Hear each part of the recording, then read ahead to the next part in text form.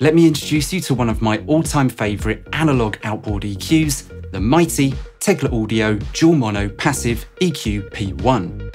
When I mix with this, or any other outboard EQ for that matter, in my DAW as a real-time hardware insert, I can only really use it once, so either as a stereo mix bus EQ or twice across two mono tracks, as it is a dual mono device. Now I could of course get around this analog constraint if I were to print, so re-record the EQ'd sounds from the outboard down to fresh audio tracks in a session. But bouncing tracks in real time, track by track, takes time, and committing sounds this way doesn't always really keep my options open in a mix. Now, if I want more channels of this EQ in a mix, I could of course go out and buy more of these beautiful sounding units, but my wife says that ain't gonna happen. Now, lucky for me, there's another way to recreate unlimited instances of this EQ, or any other outboard EQ for that matter, in a session with a plugin called Q-Clone, a powerful tool that bridges the gap between outboard EQs and DAWs. With Q-Clone, you can model the curves that make your favourite hardware EQs sound special across as many tracks as you need in real time. Let me show you how to set it up.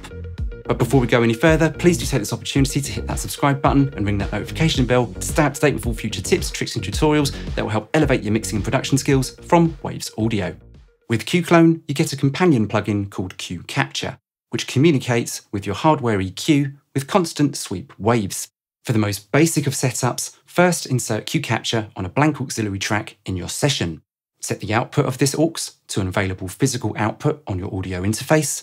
Physically patch that output from your interface to the input of your EQ. And finally, physically patch the output of that EQ to an available input on your audio interface and set the input on the Q Capture aux to that same input. This completes the signal flow, which Q Capture will confirm with both transmit and receive meters displaying matched levels. Next, insert Q-Clone as you would any other EQ plugin to get your hardware EQ curves shaping your multiple channels. In the plugin, hit Capture when you want to dial in some EQ. With Capture selected, Q-Clone will constantly track the sound of your hardware EQ. The display in the middle depicts the EQ curves you're dialing in. When you have the sound that you want, hit Hold, which freezes your newly modelled curves in place. And it's really that simple to use. Now, you'll need to flatten or zero out your EQ when you move on to another instance of Q-Clone. Otherwise, Q-Clone will start with the colour that you have dialed in previously. But what if you want to update the curve of an already Q-Cloned track? To make additional changes while maintaining your original curves, select Add, then dial in the extra boosts and cuts you need. Let's now EQ a couple of tracks using this hybrid workflow.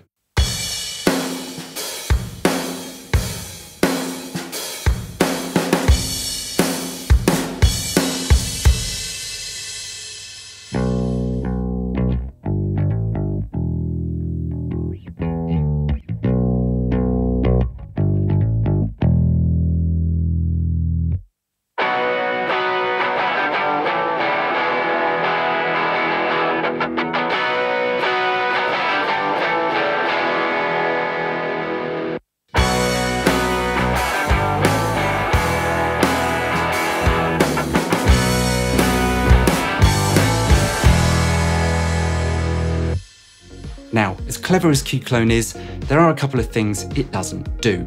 So don't expect it to reproduce any of your outboard's distortions, noise, or any other non-linear properties. It purely recreates curves. Now, show me another plugin that does what Q-Clone does, and I'm pretty confident you won't be able to find one. It's that much of a unicorn. For more information on Q-Clone and to get the 7-day free trial, do follow the link in the description below. But before we sign off, I've told you what my favourite analog EQ is. It's only fair that you share yours. So what outboard EQs do you have in your studio? And are you going to try Q-Clone with any of those? Let us know in the comments below.